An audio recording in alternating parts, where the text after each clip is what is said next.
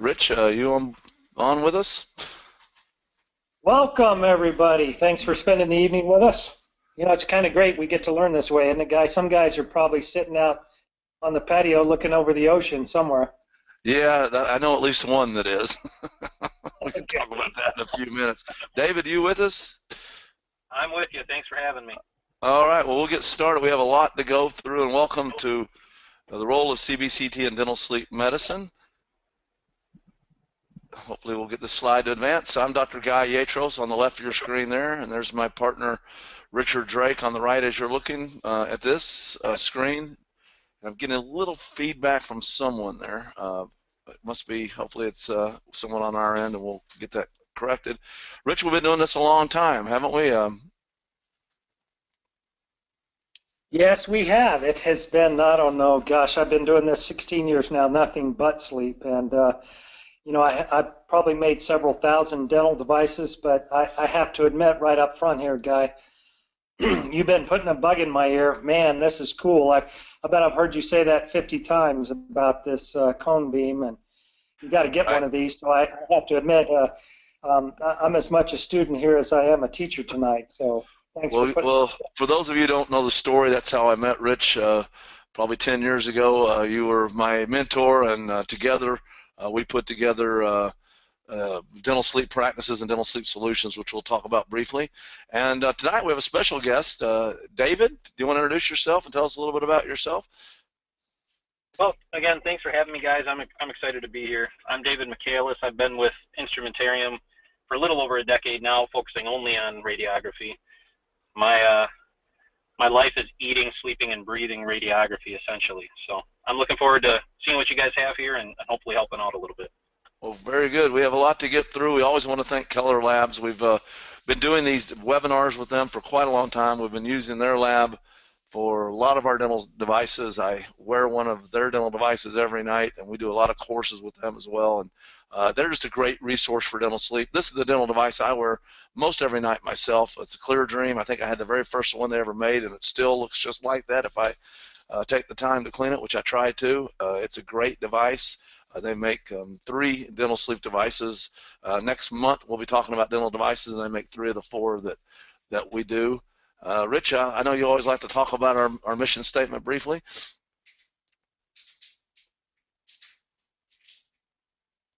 Are you there, Rich? Well, okay. If not, I'll talk about our mission statement here. I don't know if we lost Rich. David, you can still hear me, can't you? I'm here. All right, we'll keep going.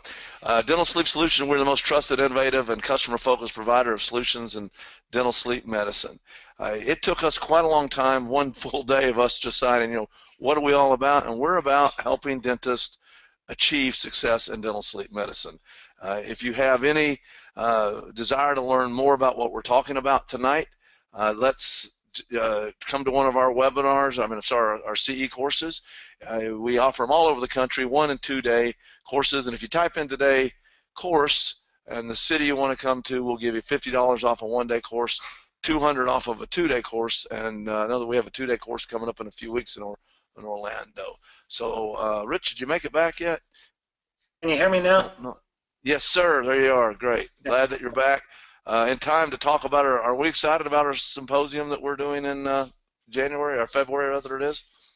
Yeah, if you guys get a chance, especially you Northerners, come down south and join us in Florida. We're getting more and more speakers, and we're excited about all the different topics that we're going to cover and what we're going to talk about. I think, Guy, our mission statement. Sorry, I got lost there for a minute, but we really do help dentists do dental sleep medicine. I think we do it better than anybody. That's what we've spent the last 8 years of our lives trying to put together a system for how to teach this and do this. So our courses are very practical.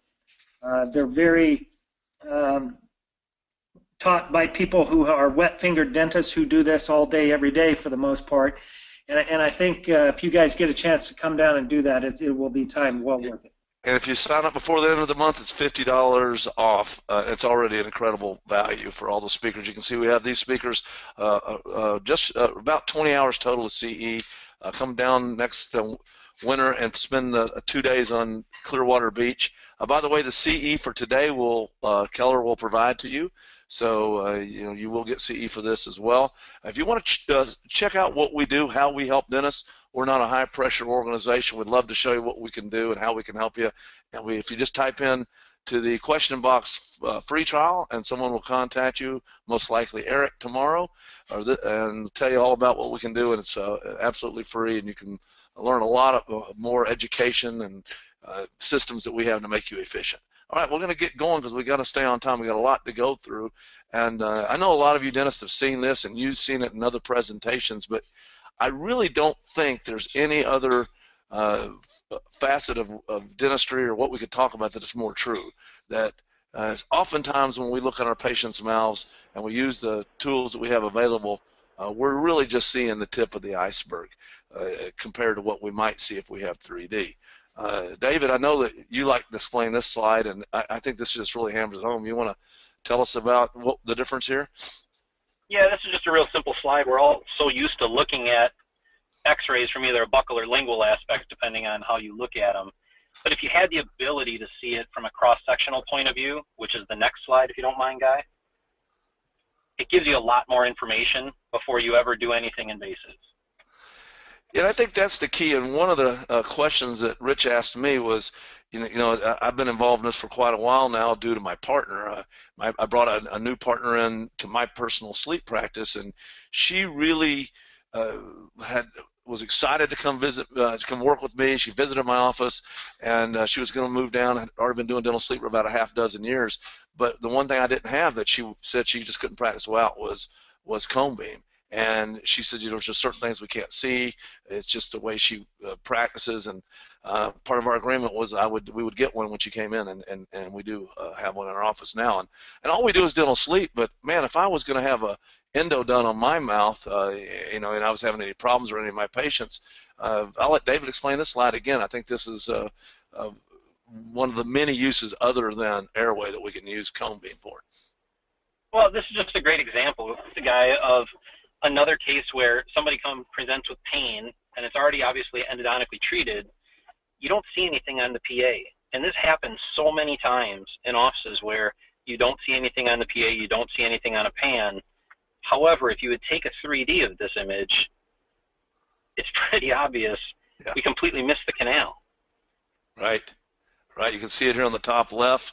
Bottom left, it's quite obvious that the canal is, and just to back it up, and when you look at that, we'd be, why is this person having problems? Is it a root fracture? What's going on? And we have we have a three-dimensional body, and having a three-dimensional picture can make all the difference. We are going to focus on airway in just a little bit, but I think first we're going to briefly talk about the other uses for 3D in the practice. And all the things you see here, I can tell you, I wouldn't have an implant without considering what's going on in the bone three-dimensionally.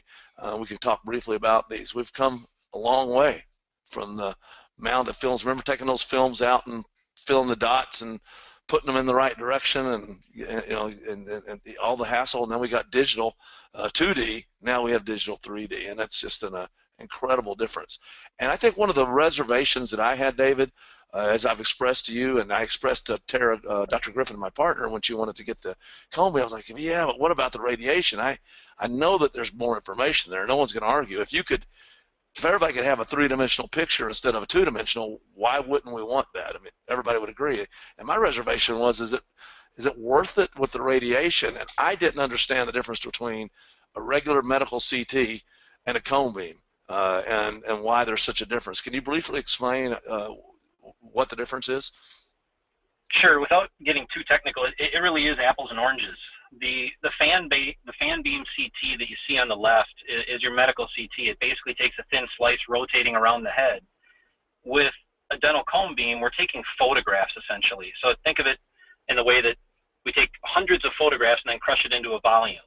With dental cone beam, we're able to do that with tiny doses, very small MA, very small KV, and we get great spatial resolution, but we get very poor contrast resolution. In other words, we can't tell you if something's cancerous. I can't tell you what type of cancer it is. You would need a medical CT in that sense. However, dental cone beam actually images hard tissues better than a medical CT would. Wow. which And is that's why what it's we're really less concerned about.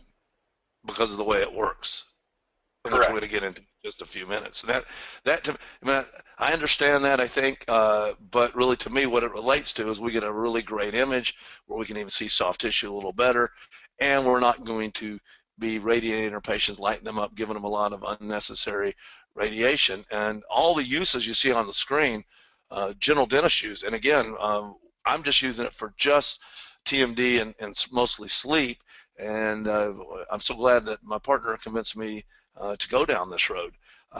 When she came to me and she was like, well, we're going to do this, and I said, all right, when you come in, we'll agree to it, do it, but we're going to get the right piece of equipment. What do we look for? And to me, again, the radiation was important. We also didn't have a Panorex in our office, so how good is the Panorex that we can either extract out of the 3D or do just a 2D if we want to do. Of course, cost is important, and space is important. We keep expanding and we keep running out of space, and how big the footprint is important. Anything else, David, I'm forgetting when we're looking for considerations on purchasing one? The biggest consideration is what you want to do in your office. Every office is a little unique. You want to find a machine that can fit to your office. You don't want to make your office fit the machine. Simple as that. Very good. And again, Rich is looking into doing this in his office, so in full disclosure, he doesn't have a cone beam yet. And again, I've been whispering in his ear, so I guess it would be more like speaking loudly. You need to get involved in this, and I think by the end of this presentation, maybe he'll see a little bit more himself with this. And again, the dose was the holdback for me for many years. I think you have a good story, David, about with this New York Times. Yeah, this goes back to 2010 when this article was done on a few offices that were orthodontists using a machine which thankfully wasn't one of mine, but they were taking 3Ds. This is before low dose protocols, and so cone beam was significantly higher radiation than, say, a pan-ceph, which is your standard protocol in ortho, and they were taking those as their records more to sell cases than to actually improve treatment or shorten treatment outcomes, and that scared a lot of people away from the 3D side of things for a little while. Oh, gotcha. Well, hold on. Let me advance the slide here. I can't get to it. There it is. When we look at the exposure now, one thing we also want to look at is who we're treating. And with sleep in general, and a lot of our patients we're going to be using cone beam on, implants. I mean, we're not doing a whole lot of those on 8-year-olds, I don't think. If any at all, I wouldn't think we'd be doing any. So really, the older you are, even if you do get some exposure, which you're going to see is minimal shortly, the risk becomes very negligent. And here in Florida, most of mine are at the bottom of that. They're the 50 and above, which is not near the risk as a kid. Anything want to add to that, David? Nope, you hit it. Okay. All right. Well, and I guess the other thing I want to emphasize as I've learned more about this is really the vast majority of any the radiation any of us get is natural, 83% versus 17%. So across the board, most of what we're getting is natural. I fly a lot. Rich, this is something you should think about. I know you fly a lot. We lecture all over the country. David, I know you do as well. And I didn't know what a microsiever was until a year or so ago. 8 microsieverts is what you get just from sitting in your house, walking around on this earth each day. And then if you fly, you get 80 to 100. So, an 8-hour flight can give you that amount. So I think that puts it a little bit in perspective. You can even go to that website there on the page and tell them where you're going, and it'll calculate the exposure that you're getting. And this is what kind of convinced me, David. I'll let you explain what the equivalence is, and I think we have another slide after that too. I'll let you talk about. Yeah, this is just a real quick slide in regards to none of us hesitate to take pans or full mouth series, and if you look at this, the full mouth series, very few clinicians are using rectangular collimation. They're using round. That's where you're looking at your digital setting is still 128 microsieverts. When you look at cone beam, we're going to get down, if you can go to the next slide real quick, okay? Did I pass it? With the low dose. There we go. There we go. With the low dose protocols, you can get down as low as taking a bite wing. So when you're comparing cone beam to pans, the story's really changed in the last couple of years. The information that we can give you for the radiation dose, especially in airway, for 32 microsieverts compared to a full mouth series at 128, it's night and day. Yeah, I mean, that's again, I'm getting more than that when I fly to give one of my lectures one way. You know, and I Yeah, think this is one of the reasons that, David, you're on the phone with us today, because I did purchase an instrumentarium unit, and again, my big holdup over the years, and the cost is real, but I think we're more than paying for this each month as we're using it. But was the dose, and this automatic dose control, I thought really made sense. Do you want me to go to the next slide as you explain it? sure, that'd be great. This automatic dose control is essentially a patented feature on an instrumentarium product. But what it does is, in an average office, you have 4 or 5 staff members. And most of those staff members are not going to change the settings when it comes to patients and they're taking PANs or taking cone beams. They're just going to shoot everybody the same. Just like when they're taking intraorals, they don't change it based on where they are in the mouth. So what we did at Instrumentarium is we allowed the sensor to register the radiation being received, and it controls the tube head live time.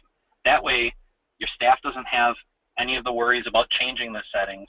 The clinicians get the perfect image every time. And more than anything, your patients are safer. They're getting the lowest dose possible, even though they're getting the best images taken. Right, and you would have a different dosage whether you're doing Shaq here or this little kid on the left. So, and it automatically does that for you. So I think that to me, I think in a combination with that, you have this low dose available, which is what we use for most of our patients. Because I'm not doing a root canal on these people. I'm just wanting to see big structures, see if things. We'll show you here in just a few minutes what I'm looking for, and the low dose scan shows me everything that I really need to know. And of course, you do have the ability to change that for things like endo or other reasons that you may want a higher dose. Anything else on that, David?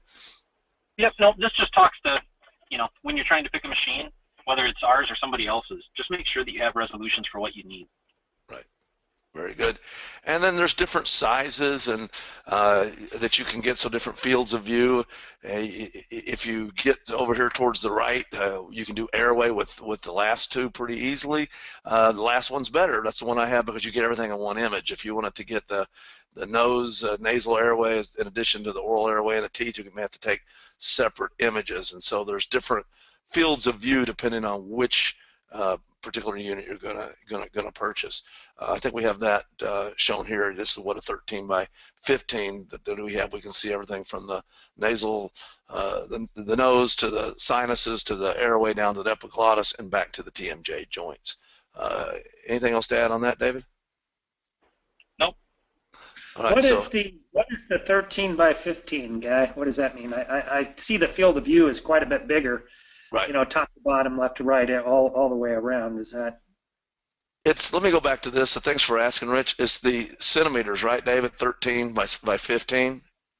Correct. 13 centimeters tall by 15 centimeters wide. So when you look at a cone beam, Rich, you're looking at a cylinder. So we're always going to give you your field of view based on height by width is what you're going to be looking at. Yeah, so that's the size, and with a 13 by 15, I can get everything like this in one image. The 8 by 15, you can see we don't have. Let me back up a minute. See how we've got the nose, and here's the image I like on the bottom left for the nose. You've got all that in one scan. With this one, you could still get it, but you would have to, if you wanted to see the nose in addition to this, and depending on where you position it, maybe the TMJs, you'd have to take another image up higher and then look at two separate images as opposed to seeing everything at once. Which is really nice, not only for me, it's nice for the radiologist we send it to, and it's also super nice when demonstrating this to the patients, which we're going to talk about in just a moment. So, and of course, we can look at these at any custom view, axial, sagittal, coronal, or just to give you a little anatomy lesson if we forgot what those things are.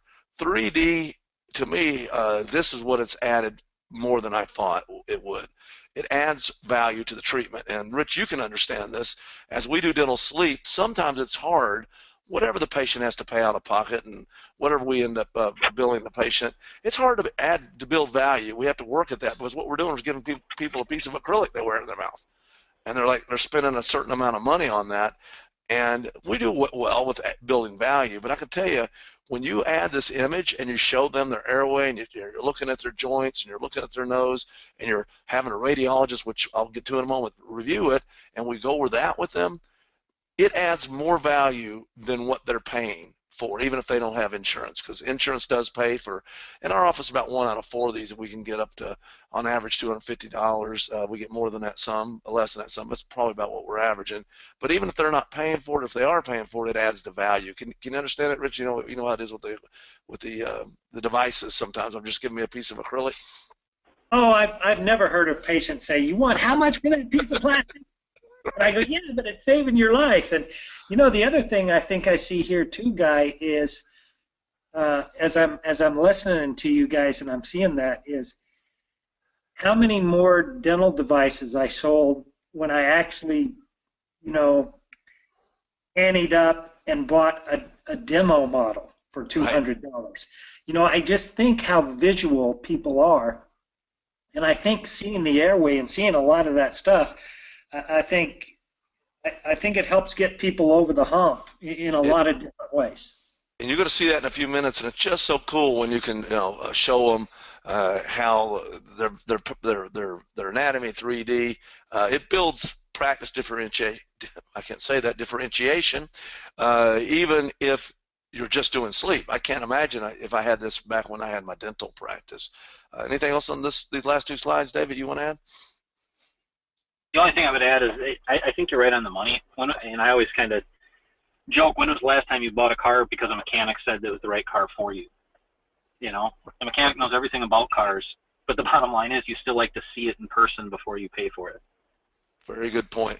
And, the patients are going to perceive your practice. I mean, I think everybody on this call, we don't have to emphasize that. If we're doing films or we're doing digital, or if we're doing something as cool as 3D, they're going to see that you're the type of practice willing to invest in the health of your patients.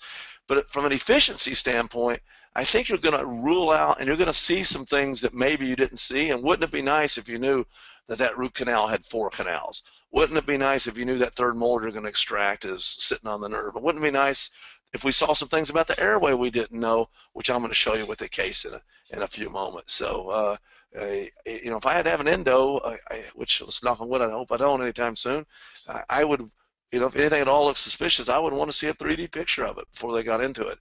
And again, the third molar evaluations, I got my son turned 10 yesterday, and he's sitting right here. We took him to see the dolphins swim with him today, and if someday he's probably going to have his wisdom teeth taken out, and we're going to do an image before I would even consider letting a neurosurgeon talk to him.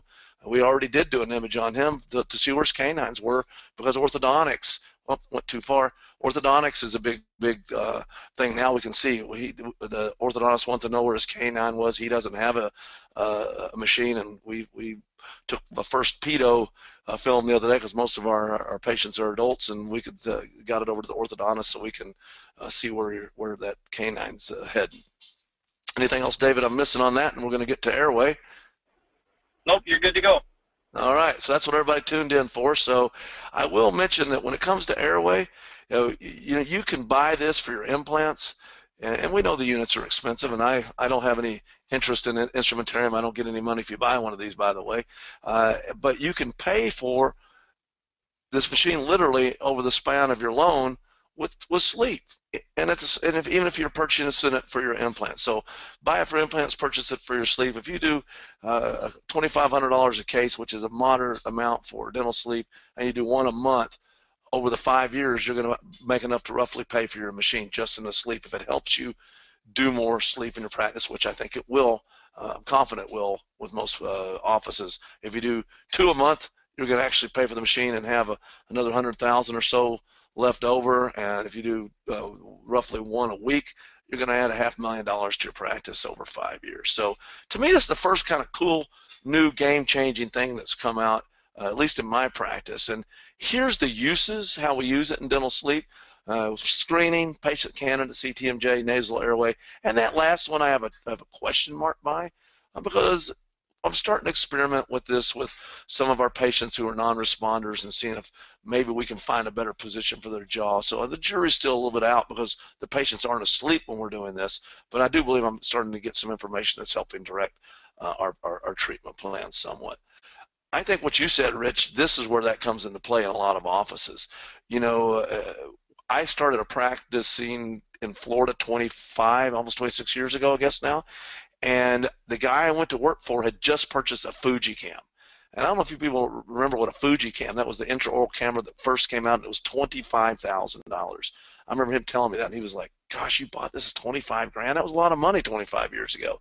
And he's like, it's paid for itself in the first 3 months, because he could instantly show a picture and show what was going on with the tooth, and people would get crowns done. And now you can buy those cameras maybe for 50 cents, but I don't think Comoom's ever going to. It's a lot more complicated technology. But can you imagine you have a patient coming in and they're resistant to getting a sleep test, and just like we went through last time, and that maybe the patient just is kind of in denial about their airway, and you can show them here on the left their airway versus a big open airway, and you can spin it around as I'm going to show you and say, we're really concerned. Look how this is the best it gets when the airway is you're awake, you're standing upright, you're breathing. When you're asleep, all that stuff's going to get smaller. And so here's how easy it is to map out the airway. I don't think you've even seen this. Get a first-hand look at how we map out the airway. And I'm doing this in real time on one of our patients who has a decent-sized airway, which I wanted to show you first. This is a patient that has a decent-sized airway. Just that quick, you map out the airway, and you can see the red there, or you can see just the airway itself, and you can see that minimal cross-section area of 218 in this case. You can look at it in various views. I'm not going to show you all the views, but you can see how impressive that would be to the patient, showing them their airway, showing them with this particular view. You can see the bony structures better, and you can show it in relationship to their teeth. I like this view quite well for the patient, and I like the one that's right there on the top right. As we can see, can you imagine if this is the patient while you're sitting there and you're showing them this? And I oftentimes will show the patient a big airway like this to start with, and say, this is what we're looking for. They're resistant to having a test. They're saying, I'm not sure that I have this problem. Well, let's take an image. We need to look at your teeth anyway. We may want to use the pano feature with it. We may want to look at their sinuses for some reason. We may want to look at other things.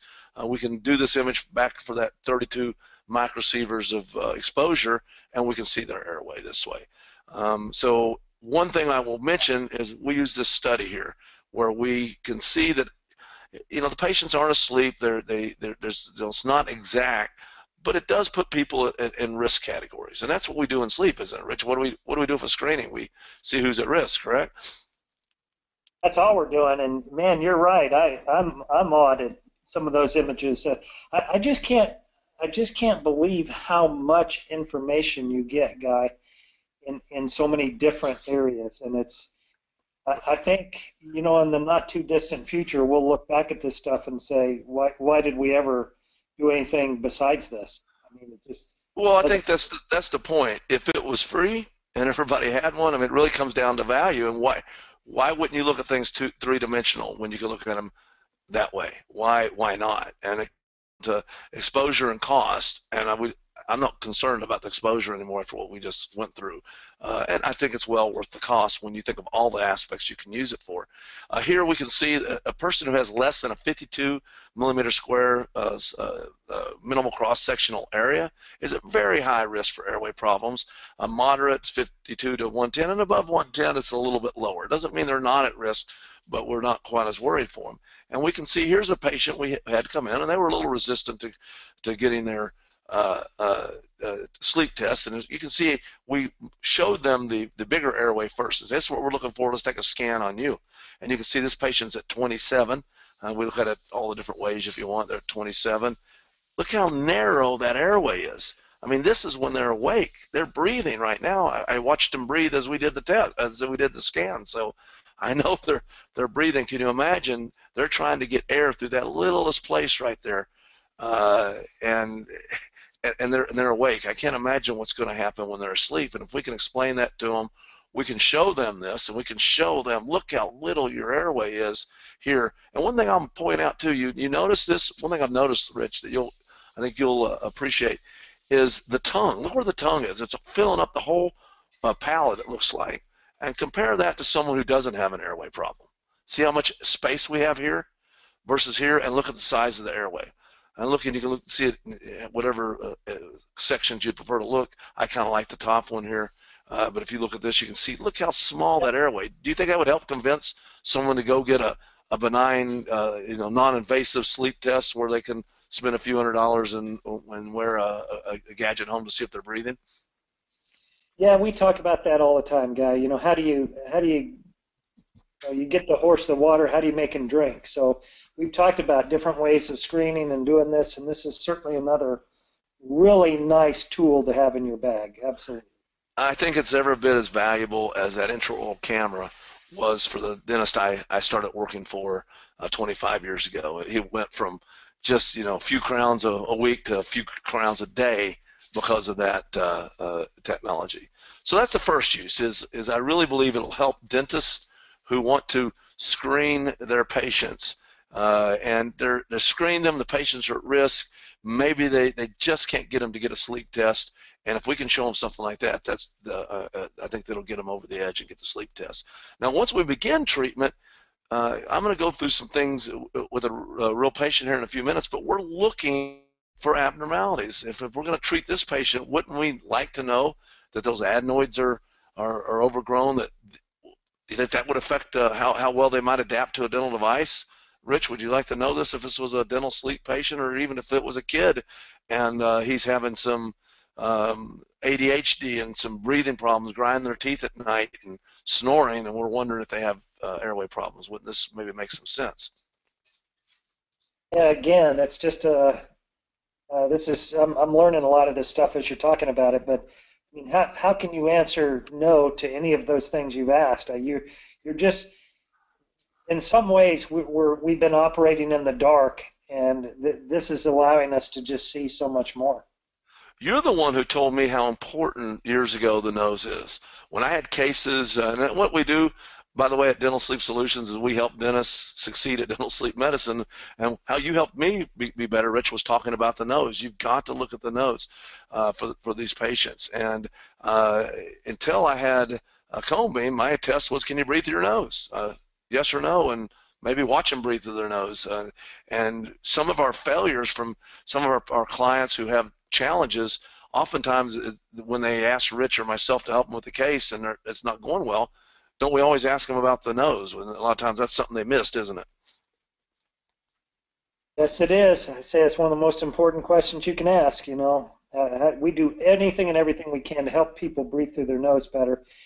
And unless you have an ENT in your office with you, you don't have access to this stuff. So, yeah, I mean, what do the turbinates look like? Go back that one slide, Guy, and point them out, and then go to the CT.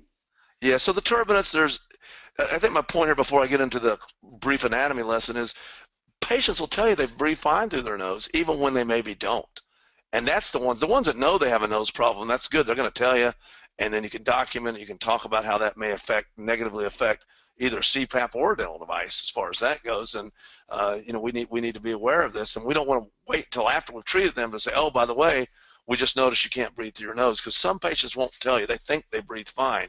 And what we're going to look for here are the turbinates. There's three turbinates. There's the inferior, superior, middle, and basically they're mucosa around the concha, I think it's called, back to the anatomy lesson.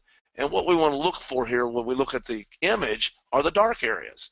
And you can see the dark areas are where air goes through, and that's what we want, because that's what helps patients do far better when they breathe through their nose. And it helps filtration, it helps this temperature, it just helps a lot of things.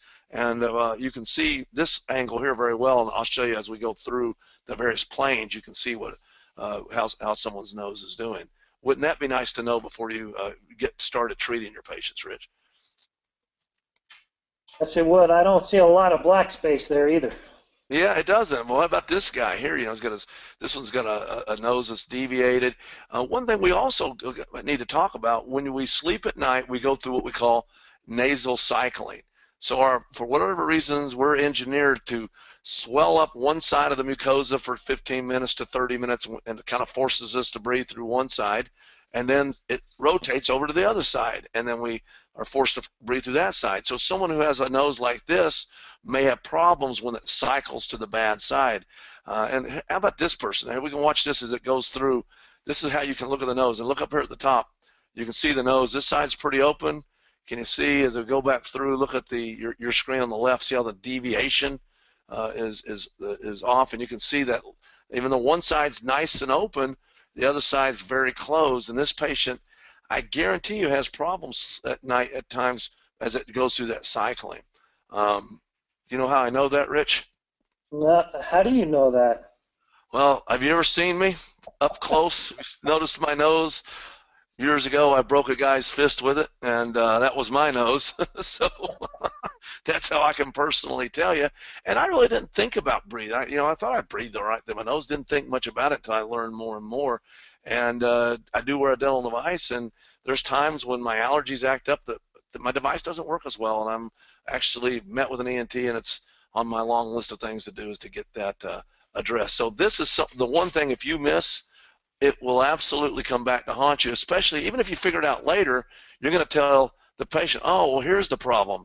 You need to go to an ENT and have this checked out. And then it sounds like we're making excuses as opposed to saying it ahead of time. Plus, it'll help our referral base and working with our ENTs if we can send over a cool image like that. They're going to be like, wow, this is the person I want to work with in town. So, by the way, for those of you who joined in late, we will get to all your questions. Put them in the question box. We'll have an opportunity to raise hands at the end. And if you're interested in knowing about DS3, we'll be happy to give you a free trial. Just type in free trial. In a couple of weeks, we can show you everything about how we can help your dental sleep practice. And at the end, we're also going to put up the courses that we have coming up, and you get $50 off of 1 day and $200 off of 2 day. Just type in course and to lock in that discount today if you can. All right, so we're going to move on to the other thing we look for. Do you think mandibular advancement devices affect the TMJ, Rich? Are we doing anything there we should be thinking about? Yeah, I don't even think we know in what ways they do, but yes, short answer, yes. Yes. I mean, and for years what we do is we palpate them and we note if they're cracking or popping, and I think that's certainly good. But now let me show you what we can learn. And I know, David, you're still there. If you have anything to add, this is a little bit more the dental sleep stuff. So are we missing anything on any of this, David? I don't want to disclude you. Nope, this is your world. All right, very good. Well, I'm going to go on. What we're looking for in the joint is things maybe that we weren't going to see, didn't think we were going to see. Even if sometimes people's joints aren't painful, sometimes they're not obviously noisy, and just because someone's young, here's a 23-year-old that's got degenerative joint disease. We'd certainly want to know about that. We want to look at the condylar heads. Are they getting flatted, or there's things called bird beaking? This does at least have a nice space in here. Are they sitting on bone? And here's the good news is you don't have to become an expert in this. I mean, I think the more you learn, it's better and it's enjoyable. It's kind of challenging and fun, and we can explain it to our patients better. But each one of these images, we do have a radiologist review, and we just put that into our fee. It's roughly $75 to have them review, but it adds a ton of value when we go over that report with our patient. So here's a real patient that came in a few months ago into mine and Dr. Griffin's practice. This is a screenshot, by the way, of DS3. And one thing that Rich and I love about DS3 is how you can just see everything you want to know about a patient without having to click 100 different places. And we could go through all that with you if you want, but in order to stay on time, I'm going to just go right into what we found according to the CBCT. Here's the one that I use. It's the instrumentarium.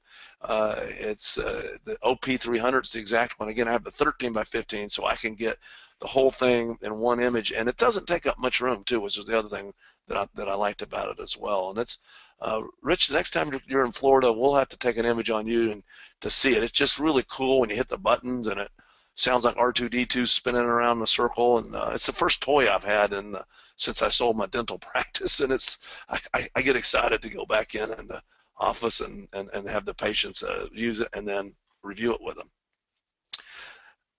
As far as what data we can get out, Rich, what do you do for your patients? Do you do Panorexes? You usually don't treat them, I would assume, without a Panorex or an FMX or something? Yeah, and I don't have any of that in my office, so we request that from their dentist of record. So it's a real pain in the rear to try to do all of that stuff. Well, I'm sure the ones you get are always high quality and no problems there, right? I can't even tell there's teeth on some of them. We got one the other day. I don't even know it was the right part of the body. I mean, so that's what we used to do too. Since we're doing sleep only, I didn't have a Panorex machine, and we certainly can do a Panorex with the machine we have. But when I take that 3D image, I can extract a Panorex. It's called the Super Pano feature, and this is the one on the patient we just showed you. And I see enough for us to. I mean, do you feel comfortable treating this person after you do your exam, your actual exam of the mouth? But I feel good that enough to know that there's nothing devastating going on with that patient, that anchoring their teeth to hold their jaw forward is not gonna be too high a risk. Do you agree, Rich?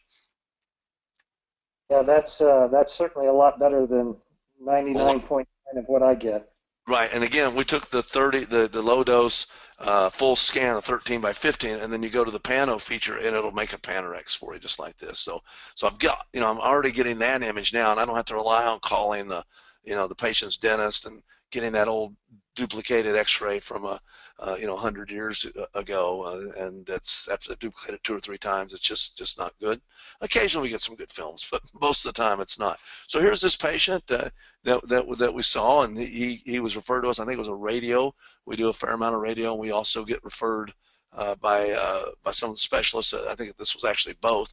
And he knew he was at some risk, but he was kind of hesitant at the same time. And can you see his airway is not as tiny as the other one, but I think it's a 70 here if you see. And I think as we go forward, you can see his minimal 70.9, so roughly 71.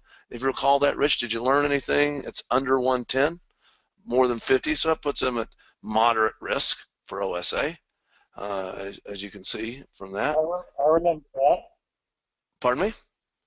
I remember that. All right, very good. And here's the report. Again, it's real simple to upload these to radiologists, and most companies that you would buy a unit from can hook you up with them. We could certainly tell you who we use for this, and it comes back a nice report. There's usually several pages. This is one of 2. It says there it's got photographs on the back, still shots. I didn't include that. So, again, the way we do this in our office, we take the image. It takes a couple minutes to render, and then we quickly show the patient a view of it. Say, well, yeah, your airway looks small. Here's your joints. I'm going to analyze this more thoroughly. We're going to send it to the radiologist, and when you come in next time, we're going to go through it with you. But they get a chance to look at the images, and we kind of show them what we're seeing. And when they leave after we take this, even before we go over the radiology report, it's added more value, in my opinion, than it costs the patient. They've gotten something besides that piece of acrylic that we're handing to them, and all the follow-up. I'm not minimizing what we're doing, but it certainly adds value to it. When they come back in, we typically will do this maybe when they agree to treatment at the consult, or we might do it at the beginning of the impressions appointment, and then we'll review the analysis with them before we deliver the device. And in this case, the airway analysis, this is straight quoted from the radiologist that went through it, and that said that how long the soft palate was, and also it talked about the minimal cross-section area here of 70, as we saw, and it put this patient at intermediate risk for obstructive sleep apnea. If this patient hadn't had a sleep test yet, we've got not only our opinion, we've got the screening test, we've got a radiologist telling them that you're at risk. We might want to go ahead and get the test done. In this particular case, the patient already had a test, I believe, so I'm confident they did it this time, and we didn't need it for that. Any questions on that, Rich? Oh, that's good. We're sure collecting a lot of data, even in our DS3 system, and we're going to have a lot of data if a lot of people start doing this, and there should be some real good studies that can come out of how to predict some of these things and just look at it, but it's impressive. Yeah, and so when I reviewed this, I noticed the floor of the sinus. I honestly didn't notice the top areas here. It was something that the radiologist pointed out, but I also noticed that the nose just doesn't, it looks kind of small. The airway doesn't look great. The patient hadn't really reported that they had any nasal problems. So, it's something we want to discuss before we deliver their device to them. The radiologist actually noticed the increased mucosal thickening on the floor, so that's the lower area there. And he said it may be due to allergies, or condition of inflammatory origin, sinusitis. And they also noticed these mucus retention cysts that were on the floor of the sinuses as well. And so he felt it may have a sinus polyp up in the top there. And so, gosh, something we might want to talk about with our patient before we begin treatment. And I want to, at the end of this, talk to you about what I changed differently on this case than I would have had I not had cone beam. But it's just something that if you just say, do you breathe through your nose well? And they say yes, and they just plug off their nose and try to breathe through it. That was really, I had this fancy test. I always kid about it when I lecture, Rich. I don't know if you've ever seen me do it. I say, here's my breathing test. Tell the patient to breathe, and I put my finger on one side of the nose and tell them to breathe, and you can hear that's my one side. Oh, the other side goes real well. Well, you got a problem on one side. That was my fancy test. Do you have anything fancier than that if you're not using cone beam? That I taught you how to do that. That's right. Well, I forgot I'm getting old. You're right. Daggone, I was hoping I was taking credit for myself. You taught me everything I know, probably. But here's how easy it is to look at the TMJs, too. So this is on that patient, on our patient that we're going through. And you just have these little zoom-in tools, and I'm not the expert on what the tool's called. I forgot. But then you can see, if you look down the bottom left of your screen, you can pick as many slices as you want, and you can set that up however you want. We've got it set up for 6 images, and you can just scroll through the various aspects of the joint as we go through moving it back and forth. And you can see it. If you look closely, you'll see some flattening and bird beaking, and we can zoom in and zoom out on those as you want. But it's just that easy. It doesn't. I mean, I haven't spent tons and tons of time utilizing every feature that the software has to offer, but it's pretty self-explanatory. They do come out and train you, but it's pretty self-explanatory, and I've played with the features that are really important to me. And this particular patient, as we look at their joints, and so again, I just kind of zoomed in on some slices there. Can you see a little flattening here on the right joint? And that right there, you can probably see my cursor, but if your screen's big enough, you can see a little what I would call bird beaking. And it's just where that bone's kind of sticking out a bit. And then we got a little flattening, especially on the distal aspect of the left one. And again, I don't have to know that. I don't have to be an expert in it if I don't want to, but I've actually learned a lot over the last year or so, because when I miss something and then the radiologist sees it, I go back and look, and it's really it's fun to educate myself on what's going on here. So here we are with this patient, and the radiologist evaluation said there's evidence of mild sclerosis and flattening for the superior posterior surface of the left condyle, and sclerosis for the posterior slope of the left eminences were noted. That left eminence, not eminences, was noted. So, okay, what does that mean? Well, we'll see in just a few minutes. And then the right condyle was a little smaller. I certainly didn't notice that. And basically, I thought the smallness and size might be evidence of sclerosis or an osteophyte formation, and mild sclerosis for the posterior slope of the right eminence was noted. So, okay, that's pretty impressive. We'll talk about what that means in a minute. But, this patient may be at more risk for TMJ problems. So it's nice to note if we're going to move their jaw forward, and which, can that affect the TMJ, Rich? I think it does at times. Would you agree? I concur. Okay, well, we'd like to know what it looked like beforehand, and if there's any considerations. So you can read it for yourself, but there was some elongation and partial calcification for the stylohyoid ligament process. Well, that's a mouthful. So we have the evaluation from the TMJ, and so they go through what they see, and then the radiologist will give you their impressions. And the impressions on this particular case was that for the joint, the patient had I'm sorry, I went too fast here. For the airway, the findings should be considered a risk factor for obstructive sleep apnea. So as they looked at that minimal cross-section area, his conclusion was that the patient's at risk for obstructive sleep apnea. And again, we give a copy of this to our patient if they had not been tested.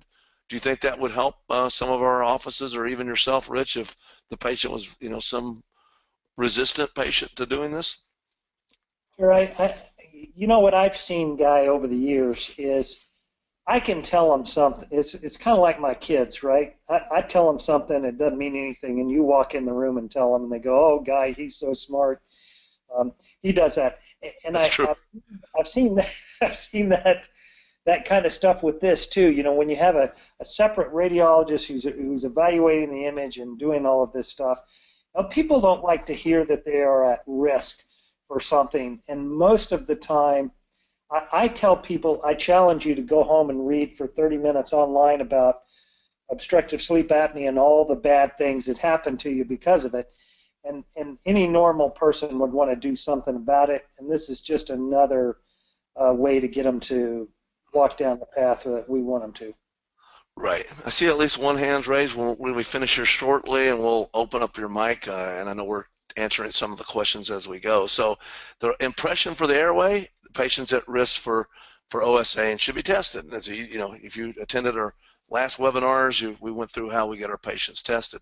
And here's the thing I think that's really important on this one as well, that the patient had non-active degenerative joint disease. Okay, what does that mean? Well, there's something going on with the joint, but maybe it's not currently active. And it may dispose, you can read the rest of it yourself if you want, but it may dispose the TMJ to TMJ dysfunction. And I think if I'm going to start pulling some patients' jaws forward and they're already predisposed to TMJ dysfunction, it would be nice that we knew that ahead of time and had a discussion with the patient ahead of time about that.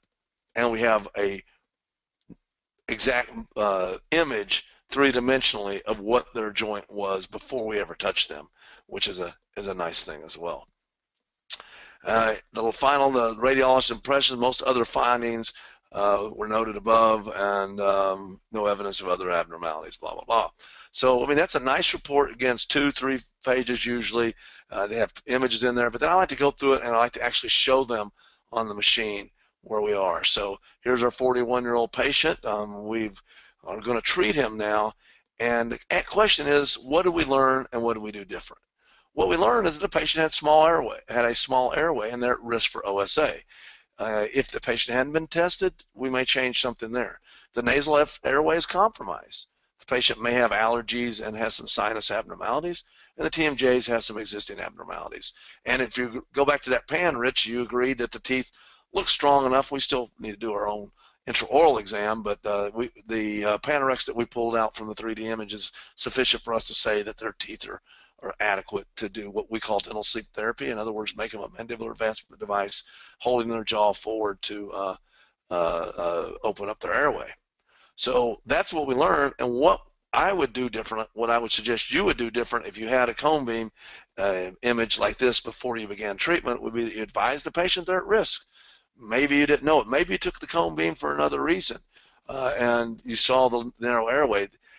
Screening alone, just from questionnaires, does not get everybody who has airway problems. Some people will screen for low to moderate, and they still may have airway problems, and that's where we have to, I like what Rich always says, use your brain, right? And we got to measure their necks and so forth. And if we have an image like this, it may be the aha moment for us that, hey, we may want to look at something else, especially if we're going to restore their teeth and they have some dental problems. We could talk all day about how the airway could affect bruxism and some things like that, right, Rich? You bet. Yeah, and I see, Guy, I really see, just listening to you go through this for the first time, this is the first time I've heard this. It's hard sometimes for me to get my patients to go see the ENT. Right. And I get a lot of referrals from ENT, and you want to reciprocate that. And if I had those images of the nose and I see that stuff and the sinuses and that kind of thing, it's like, look, man, this isn't an option. You've got to go see this guy. Can you imagine if you sent him over with a zip drive? We've got little zip drives from our practice, Dental Sleep Solutions. You send them over with a zip drive that they can just put in their computer, and you can upload it to Dropbox. There's other ways of doing it. But then he can go in, and it comes with the software to view it, and now he's got everything he needs. The patient doesn't almost ever need to go get a medical CT. They've got what they need to go ahead and treatment plan that patient and talk to them. They're going to think when it comes to who they refer to, I know they already refer most of the patients to you. You've been doing it a long time, but if you're the new kid in town and you send them an image like that, do you think that it might get your foot through the door a little bit quicker? Well, I'm hoping there's some young whippersnapper listening to all this going to show me up now. Yeah. Right. And again, there's many other uses for this. We're just talking about airway. We already went through the implant, the oral surgery, endo aspects, the treatment planning, and so forth. So back to this patient, I would advise them they're at risk. What else would I do differently? I'm going to talk to them that, look, you have some problems with your nasal airway. And because of that, you may not respond as well to dental device therapy.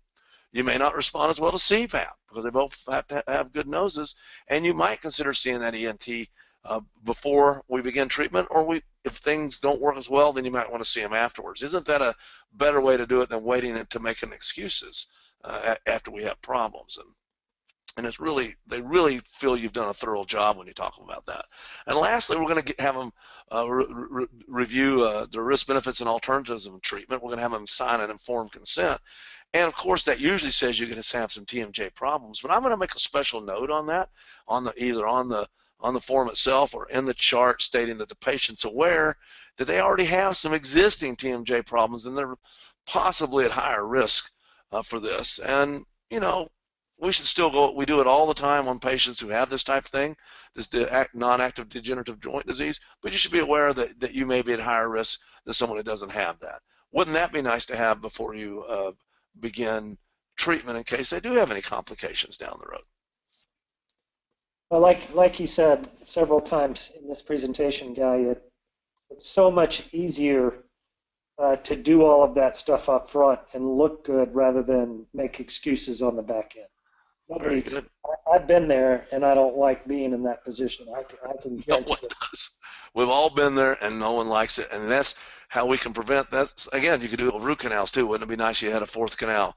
Wouldn't it be nice before you put an implant in to know where that nerve is, and so forth? So a lot of uses here, but for dental sleep, it's certainly, we do it on all our patients now, Rich. I have to be truthful.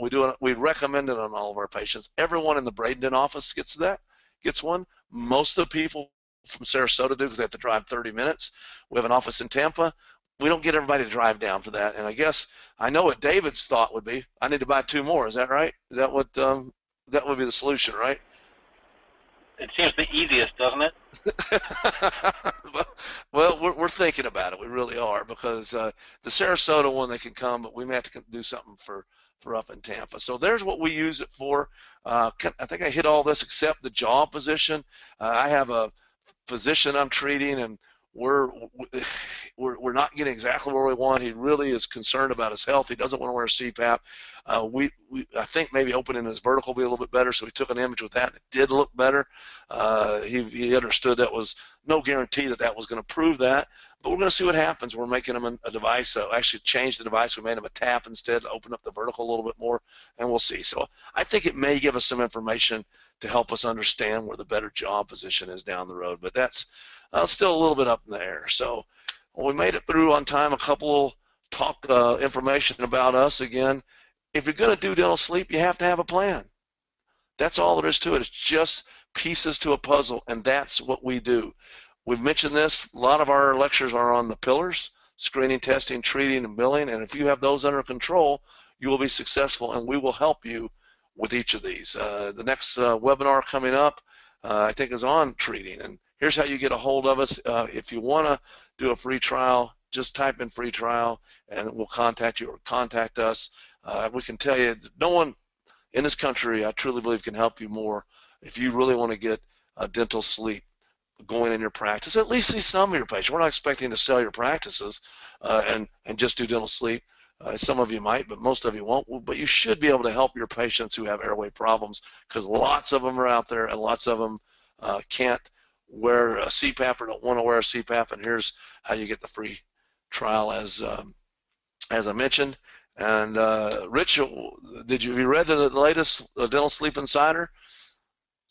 Just your article, Guy, and your video. It's so good every time. I think my recent one was on Kentucky engineering. I'm originally from Kentucky, and we show you cool things about dental sleep. And I think it's really, really pragmatic. It's free. If you want to subscribe, there's where you go. Dental Sleep Insider. We did one on cone beam a little while ago. I did one on how you keep the tap from backing up, a video. Rich wrote an article in each one. Just real good stuff. Anything else you want to say about that, Rich? Oh, it's just an amazing amount of good information in there, and it's a digital format. We like to save trees and that kind of Right. thing. So, and it's free. It's a great way to learn something. Absolutely. Once a month comes out, just sign up for it. Our next webinar is August 30th, so not even a month, right at a month away, I guess. And this is on treating your patients with the 4 devices that Rich and I use most in our practice. So again, thanks Keller for putting this on, because Keller does do 3 of the 4. So we're very honest about our partners, and Keller is one of our great partners, and we will talk to you about why you use these devices and where you use them and contraindications of each. So again, save the date, August 30th, same time, 8 o'clock Eastern time. We will do that. Here's some upcoming courses. We're always adding to this, so check our calendars. And again, only tonight, if you type in course, you'll get the discount for the upcoming course, $50 if it's 1 day, and $200 if it's a 2-day. And we don't have a whole lot of 2 days left this year. We don't do as many of those. There is one coming up in Orlando that's, I think, almost sold out, so there is limited space. So if you want to do that, you better let us know soon. And again, there's the dates on the North American Dental Sleep Medicine Symposium. We have more than these people speaking. These are kind of some of the headliners. Rich is speaking, myself, Dr. John Remmers, who we love, and it's one of the most respected people in dental sleep. Keith Thornton, who invented the TAV. Aaron Elliott's going to talk about staff motivation, and then Stacy Lehman, who's been doing sleep billing longer than anybody, will be helping our teams and offices with billing. So thank you. There's our information. We're going to answer some questions here. I do see we're typing some out, and I do see one hand raised here. So Shane, if you're still with us here, I'm going to unmute you. And do you have anything else to say before I go to the questions, Rich? Sorry, I didn't mean just to bulldoze through that. No, thank you for putting that together. That was very informative. And well, you've got David's number to purchase one. I expect you to have one here very shortly. All right, Shane, I've unmuted you. Do you have an audio question you want to ask? Shane, are you there? Okay. I'm not listening anymore, guy. Yep. He hung up. Okay. What about the questions? Anybody has any questions? You can raise your hand. You can verbally ask them, and I know we've been answering them as we go here. Do we got any? Let me see if we've got any we didn't answer. You see any we haven't answered, Rich? Let me pop this out to where it's bigger and I can see. One was, are you taking any CBCTs with an appliance in place to show the change in the airway volume? I think that's going to be very interesting. We're going to, on this patient I just mentioned, we're going to take one once we get the tap delivered, and we might even take one at a couple of positions on him. He fully understands what we're doing there. So yes, we're doing some of that. I don't, the jury's still a little bit out right now. So there's another one too, Guy, from Dr. Wyatt, about, is there a difference with, just with the teeth touching or the teeth apart? Is there a big deal? I mean, it can. All that can affect the airway, and you need to try to do it consistently in your office. We have the patients bite together, and MI and how you position them with their head up straight. I try to get them consistent, because that's one of the drawbacks when it looks at the airway is we're not asleep, we're not laying down, the tissues aren't relaxed. But I keep saying that it's it's the best case scenario usually that we're capturing. So with that one patient I showed you that was so narrow, it's the best that patient's likely going to be, and imagine what's going to happen when they're asleep. So what are the questions? It doesn't get any better. That's for dang sure. Yeah. How hard is to stitch the images together? Does someone answer that one, I think, already? Yes, we did. Yeah. Is there any not answered here? No, I think you got it, Guy. You did a great job. David, thank you, and thank Cable Kerr Group and Instrumentarium for all the help and support you give us, and what we're doing and getting the word out there. Very good. Well, I hope everyone tunes in next time when we'll be talking about dental devices, and we're looking forward to doing that. If there's questions that popped up and we didn't get to someone, contact us here and we will get the question to you. And again, I think one of the questions that came up was your Keller will be getting you your CE if you signed in and you need that. So look forward to seeing you at one of our courses again, or the symposium, or trying the free trial of Dental Sleep Solutions in DS3. So thanks everyone for spending your evening, and we will talk to you in August, hopefully. Night. Thanks, guys. Thanks, Dave.